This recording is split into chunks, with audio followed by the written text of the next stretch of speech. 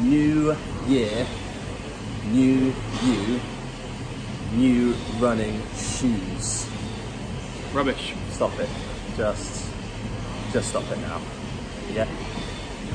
Right then, so today will be one of a 3-part series, and we're going to start with New Year running.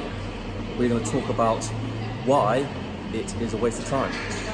If you enjoy running, then fine, carry on running.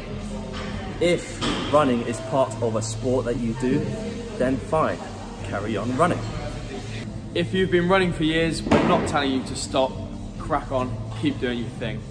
For those of you that have started running in the new year, yes, it's better than doing nothing. If you've gone from being a couch potato to running twice a week, well done, you've made a start. However, we do have some problems with running.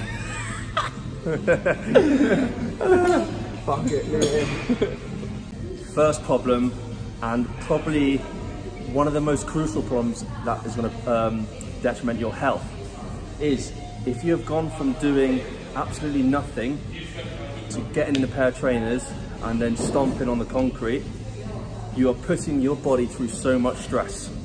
If you're not mechanically sound, your joints are going to take a battering.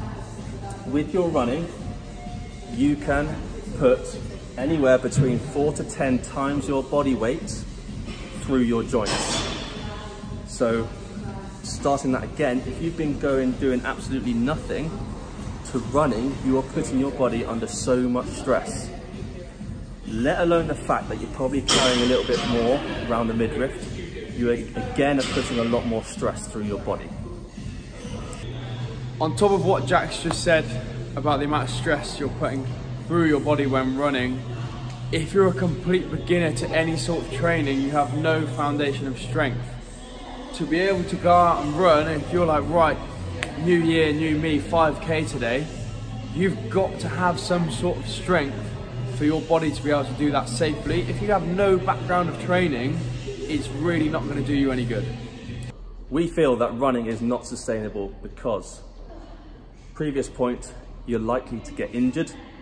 2, it gets boring pretty quick. Comparing it to, say, team sports, you go to training, it's different every night. Play a game at the weekend, different. Go to the gym, you can switch up exercises, reps, sets, rest times, classes on your own. Running, you're always just going to be running. You go a bit further or a bit quicker, but that will get boring very fast, especially if it's not your thing.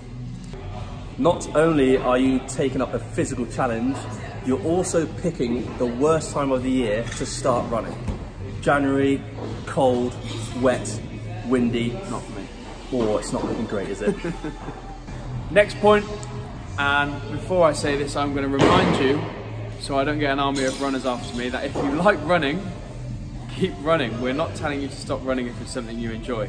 This is for people on that New Year's health kick that don't really know what to do, so they just go, cool, I'm going to go running. We see it, you've probably seen it, you might even have done it. You set off on this running journey, new year, new me, and within 3 weeks, you quit because it sucks, you don't really like it, you go back to normal life, you get no results, and it's a waste of time. Lastly, typically running long distances doesn't make you look good. I'm going to say 9 out of 10 people always want to look toned. We always say that, toned. They want to have muscles on show, they want to have a good ass, good legs, typically girls. Men, upper body, they want to be pumping. Running 2 or 3 times a week isn't going to make you look like that.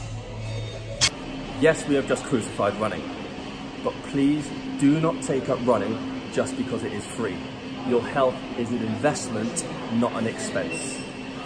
Finding something you enjoy and you can stick to, you won't mind parting with a bit of cash for it.